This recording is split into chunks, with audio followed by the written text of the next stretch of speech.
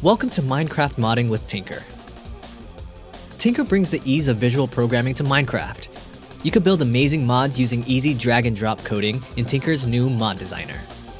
You will have access to your own private Minecraft server where you can deploy your mods and even invite friends to play along.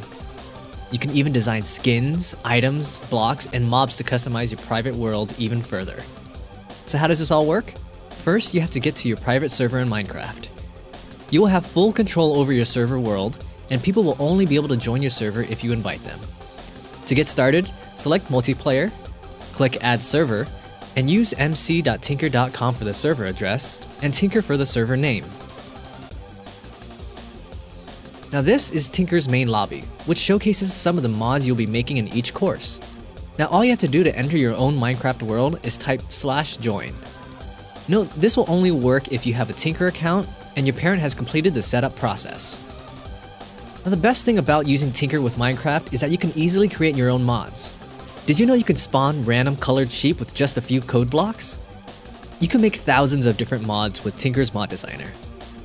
Now let's take a quick look at deploying your first mod.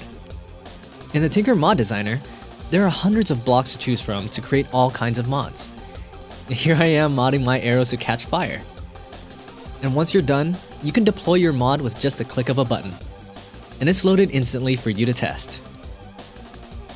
Under the Mods tab in the Tynker website, you can control all your mods in one place. The indicator shows whether this mod is currently active on your private Minecraft server, and turning off the flaming arrow mod only takes one click. Let's see what happens once this mod is disabled. See? Now it's just a plain old arrow. There's so much more you can do in Minecraft with Tynker's tools.